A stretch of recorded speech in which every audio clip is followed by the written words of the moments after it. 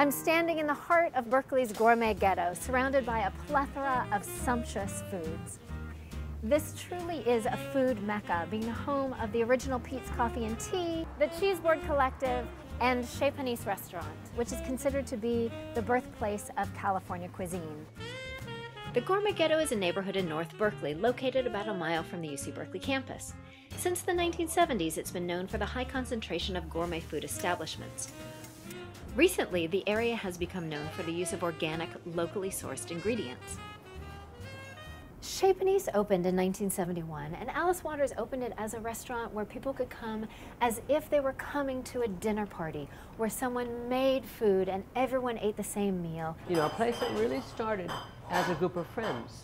And the idea that you would gather a place where you would have things of the day and for the day. Every single ingredient that we put out or we cook with or we have is organic. Find the best ingredient.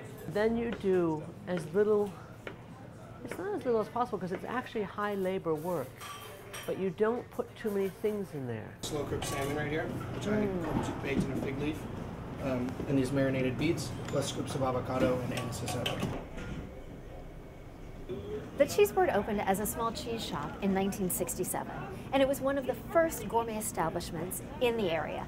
They have the cheese and bread side and the pizza side. How many different kinds of cheeses do you have? There's somewhere between 300 and 400. On the pizza side, they serve a different kind of vegetarian pizza each day. Why do you think all these people come? Why do you have a line out the door down the street? Well, first I think is the product, and it goes with the season, you know, whatever's in season. If it was just the pizza, it wouldn't be enough. It has to do the music, the community, you know, the community table.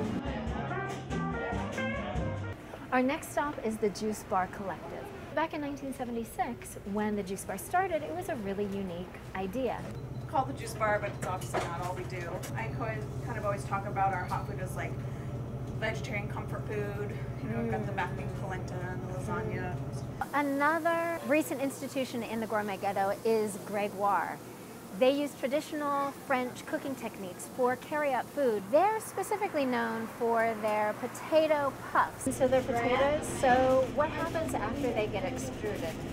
It's really a secret process that I'm not allowed to tell. Okay, you'd have to kill me if you told me about it.